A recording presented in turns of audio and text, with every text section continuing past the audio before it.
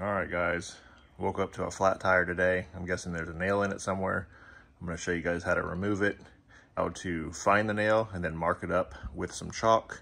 That way it's easy for the technicians to find it and patch it from the inside if it's patchable and not on the wall. So let's get to it.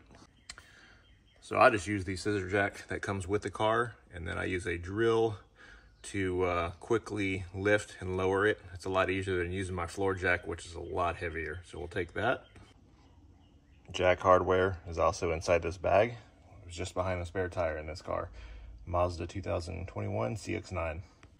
Now you can use that car jack hardware that comes with your car if you want. I like to do mine a little bit easier way though. I'm using a 1 1/8 inch socket, which goes around this pretty easily. And then what we're going to use a drill with a 1/2 inch drive adapter to drill bit adapter. Goes right in here. It's going to go right in your drill bit, and then you'll use the drill to raise and lower your jack. I use the high torque setting, which is lower speed setting, so you can get more torque on the jack. I'll show you guys that. Okay, I did want to mention this to you guys also. I do have the emergency brake on, and in park obviously, but I know that's not obvious to everybody, so just want to make sure I mention that. I'm going to show you guys how to get these lug nuts off. I'm actually using an electronic impact wrench instead of pneumatic, quite frankly, because it's just a lot easier to not have to deal with anything, air and hoses and all that, just a cord, and that's it. I absolutely love it ever since I got one. I'll show you guys that. Now the trick is to find out where to properly jack the car. You want to do it on the frame. What you're looking for is these ribs that are underneath here. And then right above that is part of the frame as well. These are your good jacking points. You don't want to jack where there's plastic trim. Also start slow with just a little bit of range to see if anything will bend. And if the frame bends, you want to stop and make sure you clarify where exactly you're supposed to be jacking the car up. I'll show you guys how it's done. Low torque or high torque setting, sorry. And then you basically using that, I'll just do low speed.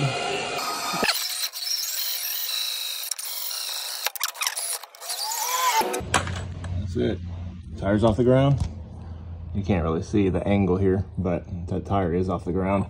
And then what I like to do is I'll throw a jack stand under here too, just in case something happens with this jack, just as an extra safety measure. Show you guys how to do that. All right, those same ribs on the frame that you have your scissor jack wrapped around, it's the same one I have my jack stand wrapped around, just as a backup in case it falls, which I've never had that happen, but it's just an extra good fail-safe in case it does come down. Real quick, if you guys were going to do this by hand,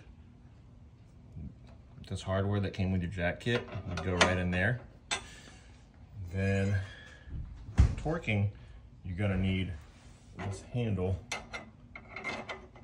This helps give you leverage to turn. You guys can see that. Gives you leverage to turn clockwise and counterclockwise. That scissor jack gives you just an extra handle to torque that thing by hand if you don't have a drill. All right, you guys can see here I've got a DeWalt electronic impact wrench, and love this thing. This thing's really got a lot of torque. It's got a toggle trigger, so you can reverse by pushing this top one, or go forward. As you can see, the lettering on there too, R and F. But it is wonderful. I'm going to show you use it in action. All right, here we go. And by the way, for this Mazda, these stock rims, this is a 13/16 socket.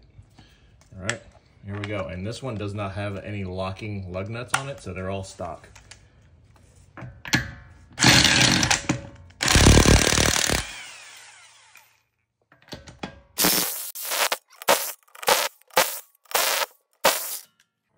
Last one, we're probably gonna have to get a torque wrench on that one.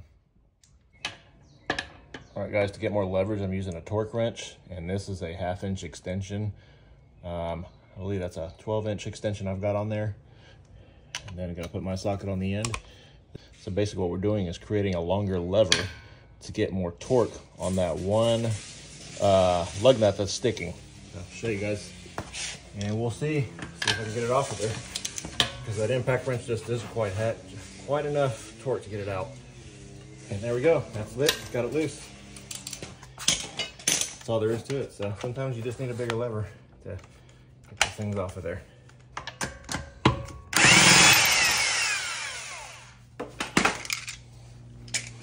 All right, pull this tire off and see if we can find where the nail's at. All right guys, now that we found the leak, dried it up, I'm gonna mark it up with a wax pencil so the technician can very easily find it when they're searching for it. You just bring this to a tire shop. A lot of them will do it for free, especially if you bought the tires from them, or charge 10 or 20 bucks, which is not bad, instead of replacing a $200 or $300 tire. All right guys, so I found a piece of wood in here and pulled it out and filled it back up with air. And in order to find out where the leak is, if it's not obvious, you can use soapy water and put it anywhere on the tire you think there may have been a puncture, and you'll find the leak when it bubbles. That's how you find it. What I'm gonna do too is I'll mark it up with chalk or yellow wax pencil. That way it's easy for the technician to find it. Now the problem is on run flat tires, technicians, a lot of them say you can't repair it just because of the material that the tire's made of. They don't feel comfortable doing it. Some just won't. But that's one reason I avoid run flats. I don't really like them for that reason. They can't be repaired apparently. These aren't run flats, which is fine with me. I like the fact that these are easy to repair, especially if they're in the middle of the tread. Now sometimes you can't repair them if you get a puncture like on the sidewall or something. A lot of shops won't repair them if they're too close to the sidewall either. They don't like doing the patches there or the plugs. But this one's right in the middle, so it's a perfect spot for a plug or a patch. All right, got the tire back. Interestingly enough, they did a plug instead of a patch on the inside, but plugs work fine. Never had an issue with them. All right, get it remounted, and then I hand tighten them all first, or hand start them, I should say. And then the last step is I take the drill that I use on the jack, swap it to my socket, lug nut socket, and I slowly tighten these first. Oh, I've got one that didn't stay on. It's a hand tighten one, or hand started. So I tighten them. I don't tighten them all the way, just a little bit to get them seated. That makes sense, because then I have to use the impact wrench. Don't worry about it being uneven.